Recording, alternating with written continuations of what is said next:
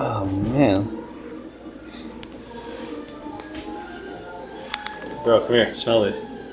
It's December something. I believe it is December. Ah, just like I thought. December 15th, 2012. It's that squash. You smell it? It smells like awesome. Ugh. He used to own the Seattle Mariners. Really? I knew that. Danny Kaye from White Christmas used to be the owner of the Seattle Mariners. It's like literally all I know about old cinema is the fact that a former actor or an old dead actor used to own the Seattle Mariners. That's literally all I know about movies that were made before. What year was this movie made? 1948.